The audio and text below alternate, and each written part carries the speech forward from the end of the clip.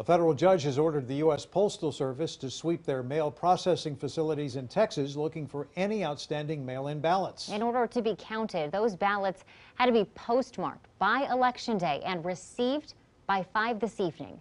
KXAN's Avery Travis has the latest on the status of these sweeps. Refreshed it Saturday, Sunday, Monday, still had not received it.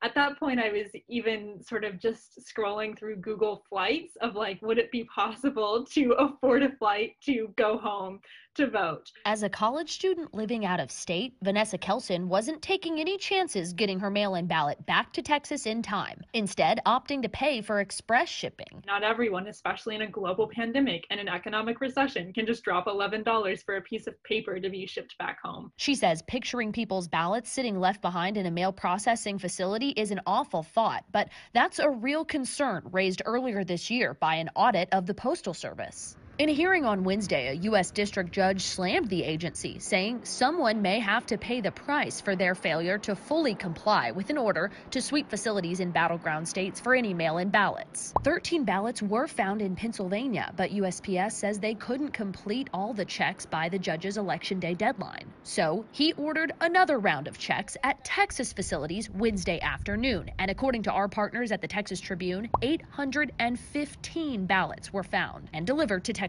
elections offices. Well, we had the same great idea. We were going to ask the post office to go and make a final sweep through. But the Travis County clerk says she's not worried. I don't even think they're going to find any caches of ballots anywhere, but I appreciate them double checking. Avery Travis, KXAN News.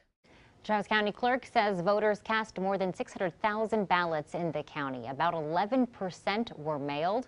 The clerk noted they still need to count a few hundred mail-in ballots. We're working to get more details from USPS about where inspectors found those 815 Texas ballots. This all goes back to systemic changes made by Postmaster General Louis DeJoy. When he took over in June, he instituted cost-cutting measures. DeJoy told Congress that the changes were approved before he took office, but they included cuts to overtime and cracking down on late delivery trips.